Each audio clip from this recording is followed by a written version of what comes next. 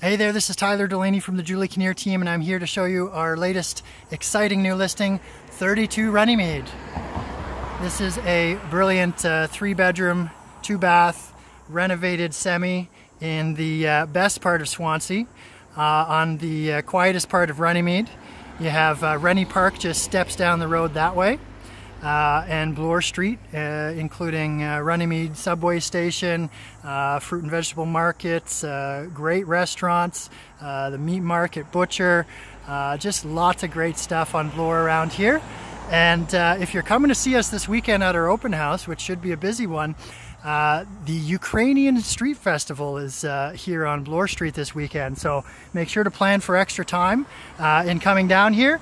But it's just one of the many exciting things going on in the neighborhood. We're close to Hyde Park. There's lots going on here. Swansea Town Hall has some great events. Rennie Park at the end of the street, as I mentioned, does have baseball diamonds, tennis courts, ice rink, water pad for the kids. It's just a really great spot to be. You'll notice we've gone up some stairs here. You'll see the nicely professionally landscaped walk up there.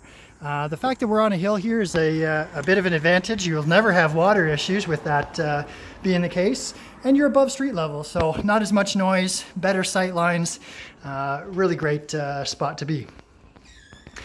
And as we enter the house, the first thing you'll notice is the enclosed front porch with nice laminate floors. Lots of windows, very bright, great for storage, great for hangout space, nice 3 seasons room. And stepping inside, you'll notice a number of great things. So immediately your eyes drawn to this very bright kitchen, which was renovated in 2015. Quartz countertops, stainless steel appliances, just really nicely done. And while we're here, I'll show you the living room, dining room, kitchen is just all open. No walls, fantastic. Lots of light coming through. It's very bright in here. Original floors. And out back is the beautiful garden that they have, which I'll show you momentarily. There's the stairs of the basement and upstairs. Look at this kitchen though. Come on. Skylight, just flooded with light in here. Fantastic. Gas stove, double sinks, undermounted. Dishwasher, just an awesome kitchen. I love this kitchen. And there's a look at the house from the other end. Just a really nice, modern feeling, open, airy space.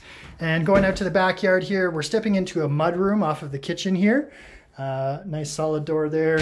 Great place to hang your coats, put some shoes. And the backyard, which is another one of the stars of the show here. So they've got this great big deck here.